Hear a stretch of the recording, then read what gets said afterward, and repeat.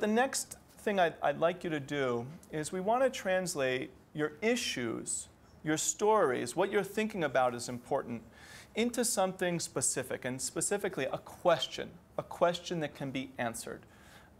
In my experience, as someone who has worked to tell stories, who writes a lot about neighborhoods who experience disadvantage, the stories are complex, incredibly complex, right? And to tell someone quickly or to just get it out quickly, well, maybe you can do that, but maybe you didn't get the whole story out, or maybe when you start to try to tell the story in more detail, you find yourself getting pulled this direction or pulled that direction. And 2 weeks later, after trying to tell your story, you realize you're studying the history of something you never thought was part of your story, and you've kind of lost your focus. And that's not because the direction you went isn't a very good direction. It's because of the complexity of the stories we're trying to tell. So the next exercise is about focusing our issue into some question that we can answer. A specific question, an answerable question, a persuasive question. A persuasive question. And I think some of those words are written there on your handout there. Specific, answerable, and persuasive. And we also want to write these down. We want them written down. We want them somewhere so that when someone asks me, well, what story are you trying to tell? Well, I'm trying to answer this question in my story, right? You want it written down so that 2 weeks later, when you went on this path interviewing a bunch of people in your neighborhood about this issue, and they brought you so many different directions about so many incidents and successes and struggles, that you can still go back and say, oh yeah, that's what I was doing. Written down here is this one piece that I'm trying to answer. I need to stay focused there. I can change my question midstream. I can answer a second question later, right? But this is where I was going. This is the direction I was going, and so I need to stay focused there. And I want that written down so that when I get caught in the weeds of all this complexity, I can always refer back to where I was going. And I guess an important part in my experience, and so that we can get to an end, right? Because we get so enmeshed in those details, sometimes we miss the back end, which is going to be part of our training here, which is how do I get that to my state senator? How do I get that to the Denver Post so they produce it, right? Because I spent so much time in the details, I never got to the end. But this keeps us focused and on that path. So next, what I want you to do is pick one or two of those issues that you've identified, probably the ones highest on your priority list, and create some questions that you might be able to ask that would inform those issues, right? And those questions should be specific, answerable, and persuasive. And I've taken a shot at trying to give you examples of maybe some specific, answerable, and persuasive questions. And maybe you can critique my work and tell me, well, Daniel, I'm not sure that's really very specific there. But an example of a question, what percentage of the children in my neighborhood are occasionally hungry? What percentage of the children in my neighborhood are occasionally hungry? Well, that's pretty specific, right? That's pretty specific. Percentage, hungry, right? We can, certainly answerable too, right? And persuasive, right? Children shouldn't be hungry, right? And that's a persuasive question that we might be able to ask that can inform part of our story, if that's part of our story. A second question, I'm going to slide over here and read it so I'm not in your way. I actually struggled making this specific. I started with, how do my neighbors feel about the possibility of a light rail station in our neighborhood? How do my neighbors feel about the possibility of a light rail station in our neighborhood? And I looked at the first criterion. Is that specific?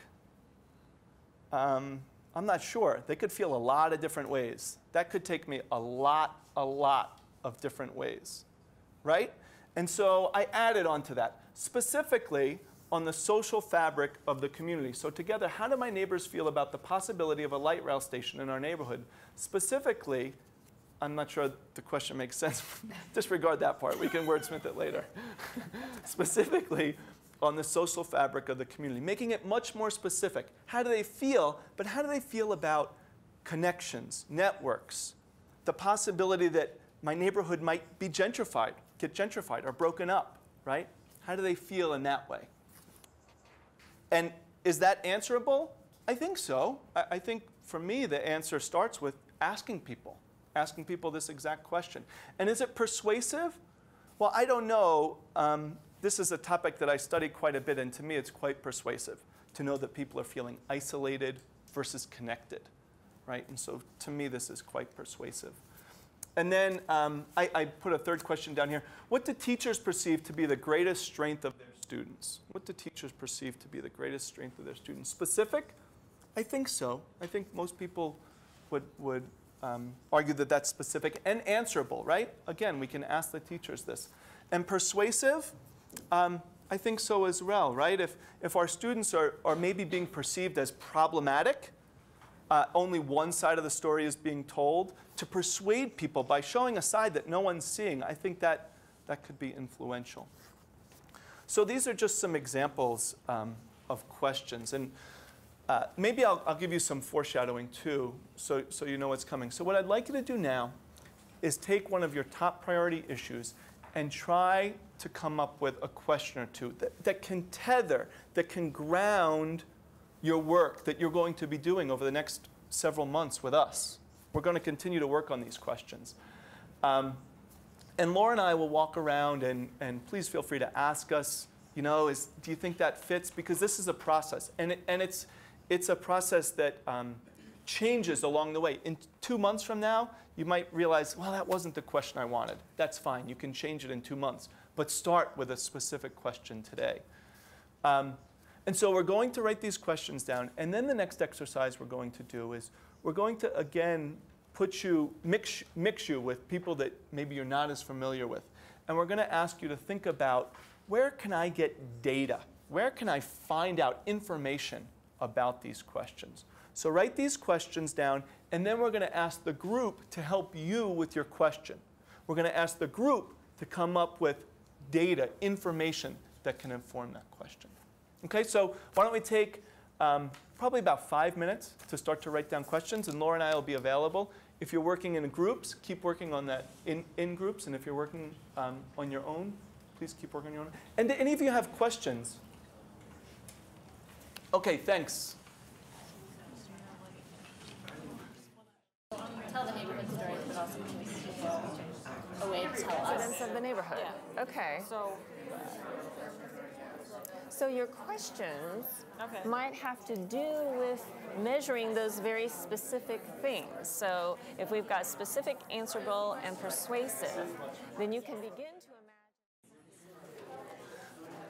imagine. Okay. I think some of you maybe are still deep in this work. Others of you maybe have come up with some questions, and that's good. And what I'd like to do now, that was enjoyable for me, just hearing a few people's, what a few people are thinking about. And what we're going to do now is get a little more interactive. We're going to start to think about other people's issues. We're going to start to try to build more of a community here. So I'm sorry if your papers are sloppy, or if you're not feeling particularly proud of the way you wrote. But could you do me a favor and pass them up to Laura and I? You didn't tell us that. Oh, I thought I did. I thought I told you the whole did thing. we forget to And make sure your organization name or your community name is on there. Put your name on them. Here, I'll help you collect them. Thank you. Oh, it's the same. You choose. Okay. They're going right back out to you. Okay. Right, put your name. We're just gonna get help from each other. Oh, yeah. Having rich community history is a problem, so Right.